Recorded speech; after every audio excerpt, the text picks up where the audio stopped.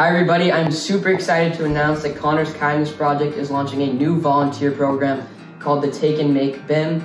This is a program that allows our supporters to have the experience of putting together 20 kits from wherever they may like. This could be with family and friends from home, or maybe even in the office with coworkers. What it's gonna look like is you guys are gonna have to pick up a bin from us, then we'll provide you with all of the stuff you may need to put together the kits. You'll put them together and then drop them back off to us. We're really excited about this, and now we're gonna move into how to put the kit together. Okay, so now we're gonna show you guys how to put the physical box together. So it's gonna look like this.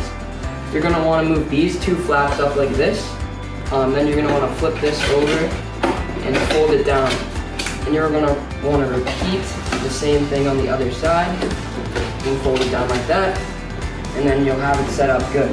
And then you're gonna wanna put the filler in. Just grab a handful, just enough to fill the bottom. Should be good like that. And then you're good to put the stuff in. Now we're gonna move on to putting the physical items in the kits. So it's gonna look like this. First, you're gonna wanna put the coloring book in. Next, the sticker should go on top of that. Then we have the Foldscope microscope, can go over to the side. Then we have the Crayola crayons. We have the Legos, can go over on top of the Foldscope. We have the card game, and I like to put that over here in the corner near the crayons. Then we can move on to the clay. Can go over like that. The Pop-It can go over on the side on top of the clay. I feel like that works nice. Then we have the Play-Doh and slime. Don't get these mistaken for one another. You want to put one of each. The Play-Doh is the bigger one and the slime is the smaller one. These go over good like this. Then finally, you're going to want to put the sock in, and that's the last for the tortoise. But most importantly, you guys are going to want to get one of these cards in like this. These go on the top facing this way, and this is important to have in every single kit. But then you're ready to close it up, and you should be good to go for the final step.